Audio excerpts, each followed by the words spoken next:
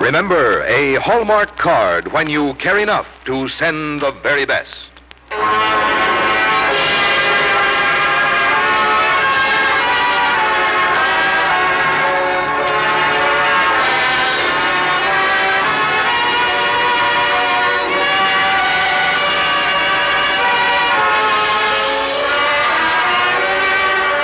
Tonight from Hollywood, the makers of Hallmark greeting cards bring you Joan Fontaine in Evangaline on the Hallmark Playhouse.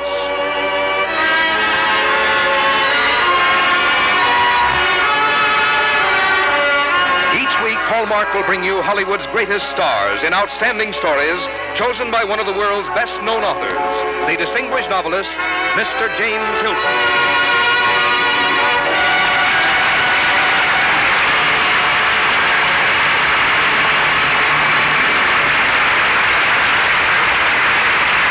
Good evening, ladies and gentlemen. This is James Hilton. Tonight on our Hallmark Playhouse, we tell you a story which is part of our history, Evangaline, which Longfellow wrote just over 100 years ago. Many of us remember it from our early days, and there is indeed a springtime freshness in the lilt of its lines.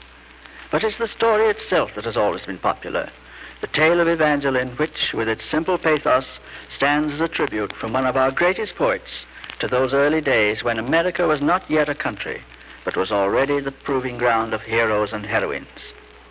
Such a heroine was Evangaline, and to play her part we have chosen one of Hollywood's loveliest and most distinguished actresses, an Academy Award winner, Joan Fontaine.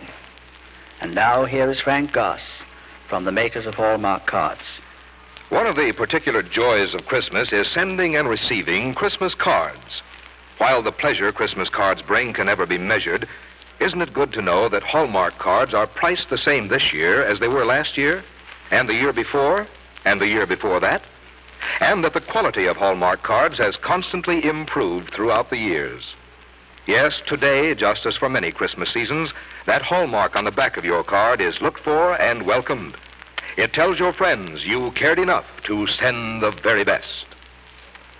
And now, Hallmark Playhouse, presenting Henry Wadsworth Longfellow's Evangaline, starring Joan Fontaine.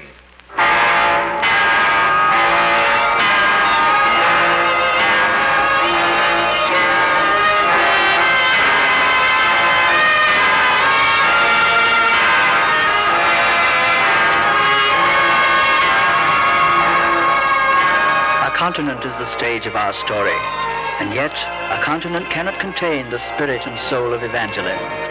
Her travels are over now. The search is done, and she smiles faintly as she rests by the warmth of her hearth in the friendly city of Quakers. Her eyelids close, and her mind slips back along the years to times long past. And the troubled events of her childhood, in the miracle of remembering, take on the measure of poetry.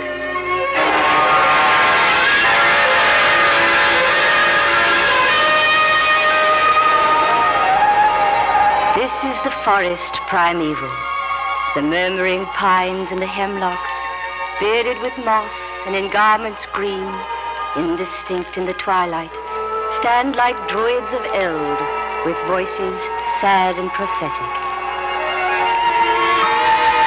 In the Acadian land, on the shores of the basin of Mina, distant, secluded, still, our little village of Grand Pre lay in the fruitful valley. Good evening, Father Felician. Good evening to you, Monsieur Bellefontaine. I pray that all things go well on your farm. My harvest is good, my daughter is beautiful, and my prayers of thanksgiving rise to the heavens like the straight blue smoke from my chimney. That is the voice of my father, the wealthiest farmer of Grand Pre. Neither locks had we to our doors, nor bars to our windows. Our dwellings were open as day, and the hearts of their owners. There the richest was poor, and the poorest lived in abundance. Evangaline? Yes, Father? There's a young gentleman here to see you. Gabriel? I believe that is the young fellow's name. Oh, Gabriel. Hello, my love. Oh, Gabriel, Have you asked him? This lad brings me the most preposterous news. He says he's in love with you. And shall be, as long as I live. He has the odd notion you might have him for a husband. Is this true, Evangeline? If my father will give us his blessing. My blessing? How can I give you again what you have had all your lifetimes? Since you played together as children and the Lord smiled upon you both, my blessing has been with you. Your father, Gabriel, is my oldest friend, and Evangeline is the image and the soul of her mother. What could please an old man more than to add his dowry and blessing to those the Lord has already blessed? Thank you, Father. Thank you, Monsieur Bellefontaine. Who is there? Come in. The door is not locked. I wish to speak with a man called Bellefontaine. I am Benedict Bellefontaine. I am Captain Morrison in the service of His Britannic Majesty. Oh, a stranger indeed, but no less welcome. What is your message, Captain? I prefer to speak with you alone. As you wish. These children do not demand our company. Go, Gabriel. Give your bride a gift of moonlight. Come, Evangeline. Good evening to you, sir. Good night, my child. I do not like that man. His eyes are as cold as iron. You are trembling, my love. Why is he here? Why does a British captain want to speak with my father? Look, in the bay. A fleet of ships. A dozen of them. They are warships. Gabriel, the moonlight gleams on the cannons. When did they come?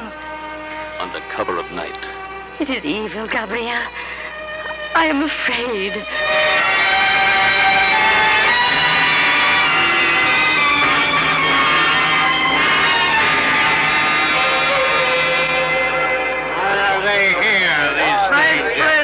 Hear me, please. For 4 days now we have asked ourselves, why do these strange vessels lie at anchor in our harbor? Today we shall know. Captain Morrison has asked that the men of Grand Pré gather here in the village church that he may speak to us all. The men alone? Without our wives and families? That is the captain's request. Why are they here, good Benedict? What do they wish from us? Listen, the troops are coming ashore. Soon we will know. And after the meeting, my friends, all of you, the entire village of Grand Pré, all are invited to a feast, celebrating the betrothal of Gabriel, the blacksmith's son, to my daughter Evangeline. Splendid! Thank you. Are all the men of the village gathered here? We are all here, Captain. Lieutenant, let the portals of the church be closed. Silence! A state of war exists between France and England. And the people of this colony are deemed to be enemies of the British Crown. Therefore, I am commanded to confiscate your dwellings and your property. And you yourselves, as prisoners of war, shall be transported by the ships in your harbor to other lands. You will tear us from our homes? They are no longer your homes, sir. You are prisoners of the Crown. We will not obey your king's command. We will fight to keep our homes and the farms we till. Come, ye men of Grand Pré. We will defy the tyrant. Yes, we will. Swing out the portals. Open wide the door. Unbar that door. Stop this useless clamor. You are prisoners, all of you, and will remain here without food or water until a more peaceable spirit descends upon you. Outrage! Tyrant! Deceiver! We will not do this. We will not do this to us. What madness has seized you, my children? Peace, my friends. Hear the words of Father Felician. Have you so soon forgotten all lessons of love and forgiveness? This is the house of the Prince of Peace. And would you profane it with violence and hatred? Let us repeat the prayer of the Master. O Father in heaven, forgive them, for they know not what they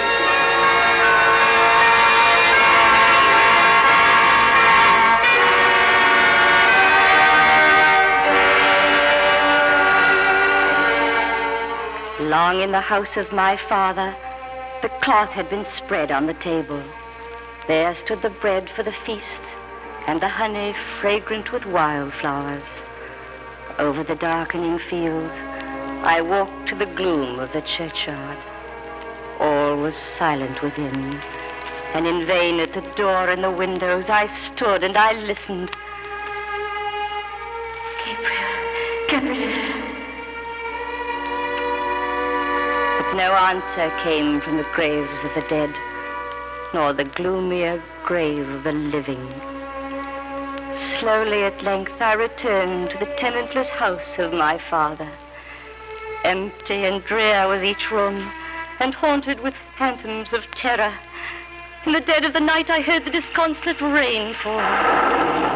Keenly the lightning flashed, and the voice of the echoing thunder told me that God was in heaven and governed the world he created.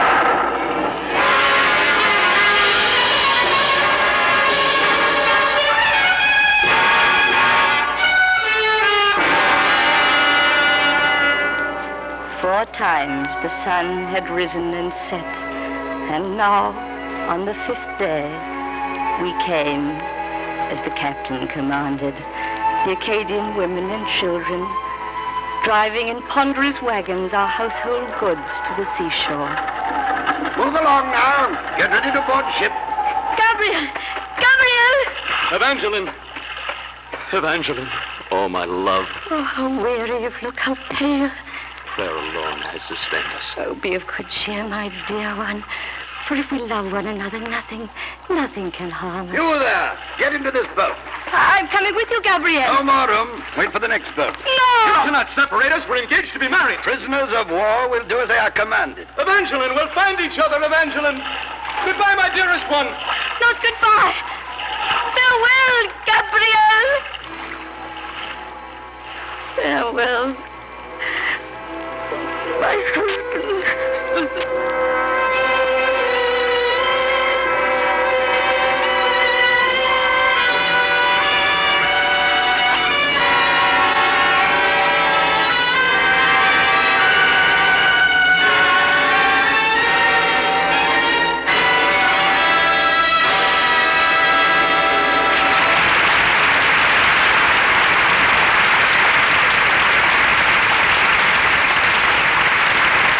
In just a moment, we will return to the second act of Evangaline, starring Joan Fontaine.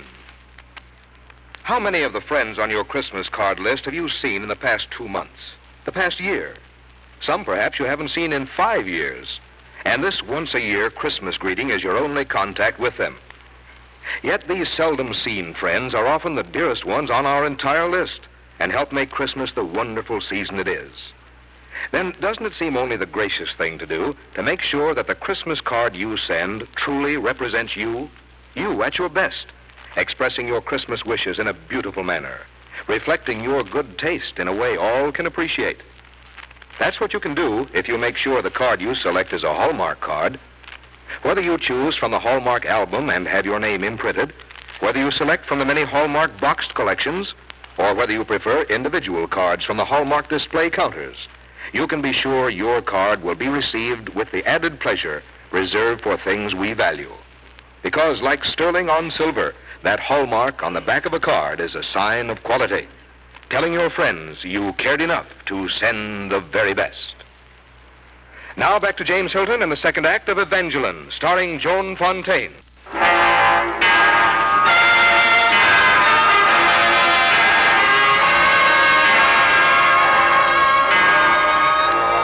So into separate boats the Acadian lovers were carried, and on a falling tide the freighted vessel set sail, bearing a nation with all its household goods into exile. Scattered on separate coasts the Acadians landed, some to the shores of the north and some to the southern savannas. Friendless, homeless, hopeless, they wandered from city to city. Among them was seen at last a maiden of reverent spirit, seeking the face that had smiled on her, searching the faces of strangers for the smile of the one who had loved her.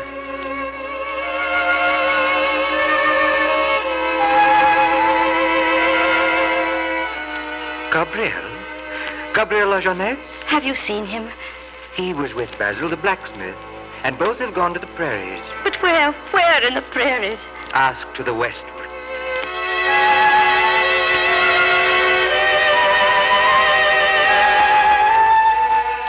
I beg you to try to remember, for the sake of old times in Acadia. When did you see him and where? A year ago it was, or more. He passed this way, bound for the lowlands of Louisiana. What was his destination? Did he name a village, a city? The only name that he uttered was the whispered name of Evangaline.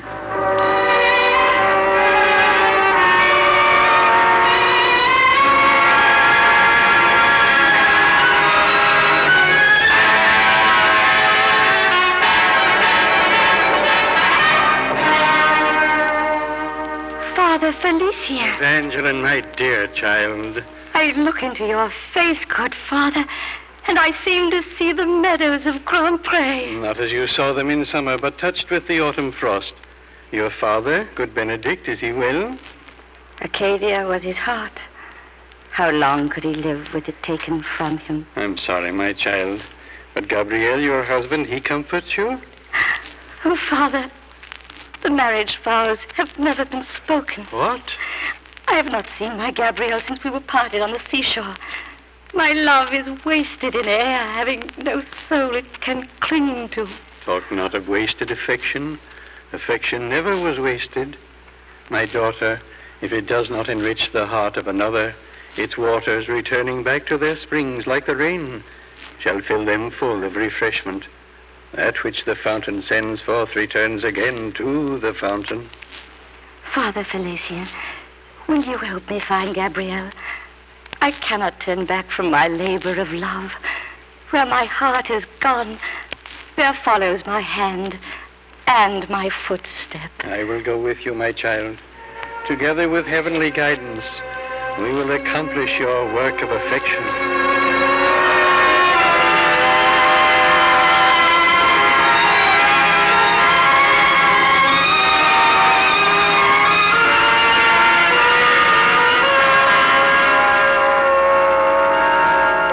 Into the swift Mississippi floated our cumbrous boat. Soon we were lost in a maze, where the towering boughs of the cypress met in an arch overhead. My heart was sustained by a vision that beckoned beyond through the moonlight. Through these shadowy aisles had Gabriel wandered before me, and every stroke of the oar now brought him nearer and nearer.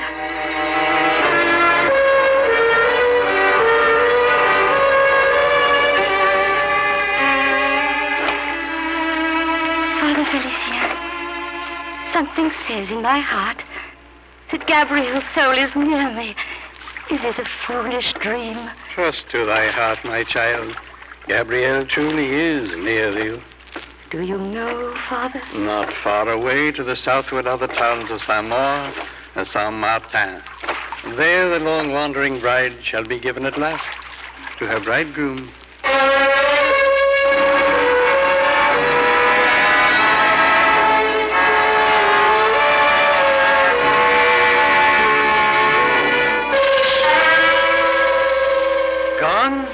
Is Gabriel gone? Only today he departed.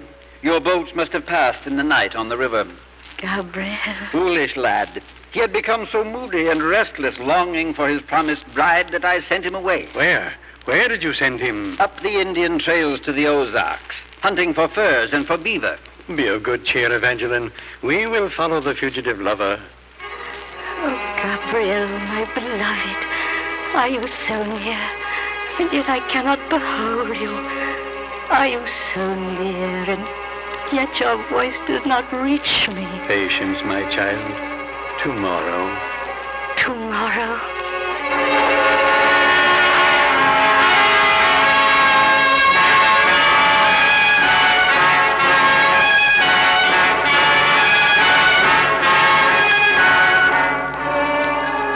Day after day, with our Indian guides, we traveled the forest, followed his flying steps, and thought each day to overtake him. There's the smoke of his campfire, clear in the morning air. But at nightfall, when we reached the place, we found only embers and ashes. You will never find him. Why do you say that? I know. I know. How do you know? What tribe are you? I am of the Shawnee people. And there is a legend among us of an Indian maiden as foolish as you are. Foolish? Am I foolish? Foolish as the bride of Moses. What happened to her? She died in anguish. By starlight, she pledged herself to Moses, the bridegroom of snow. But in the hot sunrise, her snowman vanished, flowing slowly into the waters below the earth. How could she find him who was not? Am I pursuing a phantom? Like Moses, the vanishing bridegroom? Is it endless, the trail, with no lover, no love at the ending?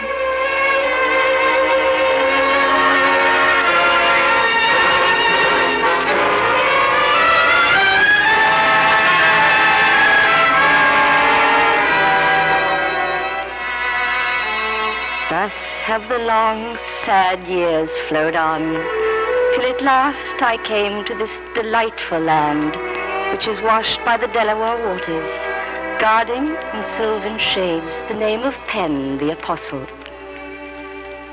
Good even to thee, Sister Evangeline. I thank thee, sir. God bless thee.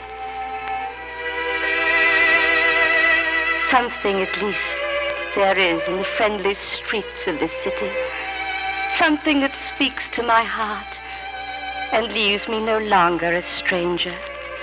My ear is pleased with the friendly thee and thou of the Quakers, for it recalls the past, the old Acadian country where all men were equal and all were brothers and sisters. The 12th hour and all is well. The 12th hour and all is well. This is the year of the plague, the year of the plague and the pestilence.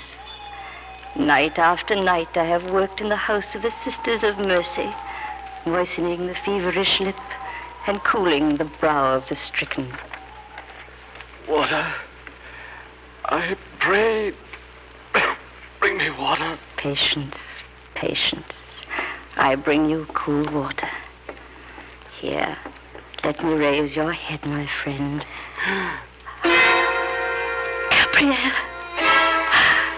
Gabriel, my beloved. Evangeline.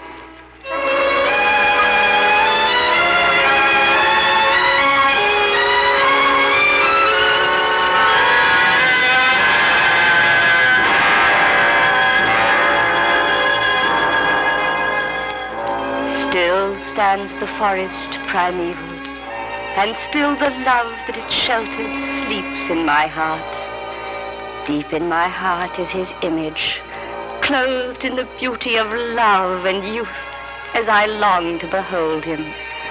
Into my thoughts of Gabriel, time enters not, for it is not. As from the mountain's top, the rainy mists of the morning roll away, and afar we behold the landscape below us. So fell the mists from my mind, and I saw the world far below me, dark no longer, but all illumined with love, and the pathway which I had climbed so far, lying smooth and fair in the distance. For thy merciful bounties and blessings, O Father in heaven, I thank thee.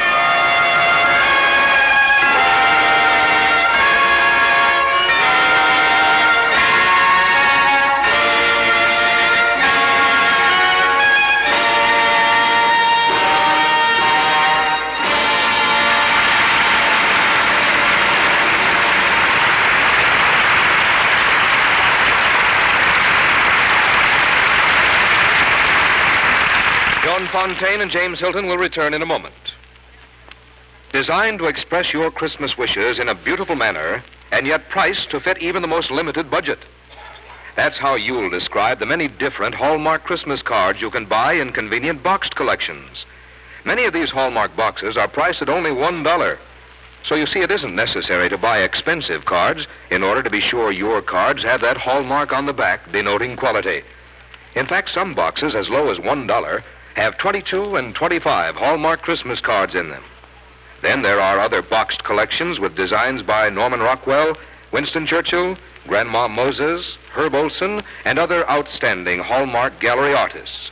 All are beautifully made in the Hallmark tradition of craftsmen who for years have designed cards with but one thought in mind: to give you a card you'll be proud to send, and one that will be received with pleasure.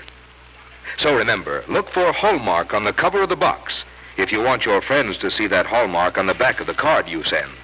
The hallmark that tells them you cared enough to send the very best. Here again is James Hilton. Thank you for being with us tonight, Joan. You gave us a memorable and moving Evangeline. I'm glad you liked it, Mr. Hilton. It's always been a favorite of mine.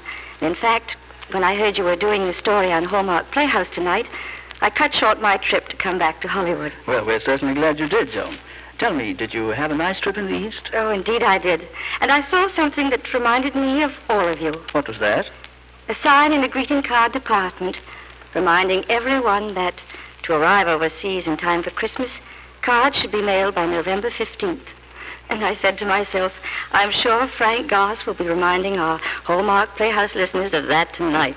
Well, as a matter of fact, I was planning on doing that very thing myself. Christmas cards, and in fact all Christmas mail for servicemen and women, should be sent by November 15th if sent regular mail, and by December 1st if sent airmail.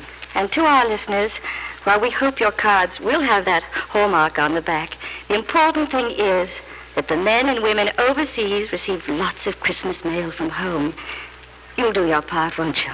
Thank you, Joan. I'm sure our Hallmark Playhouse audience will. And now I'd like to tell you about next week's story. It's a famous book, and we've chosen a rising and exciting star. Our story will be that wonderful adventure classic, Jules Verne's 20,000 Leagues Under the Sea. And to play the leading role, Hollywood's young romantic star, Louis Jourdan. Our Hallmark Playhouse is every Thursday. Our producer-director is Bill Gay. Our music is composed and conducted by David Rose. And our story tonight was dramatized by Lawrence and Lee. Until next Thursday, then, this is James Hilton saying good night.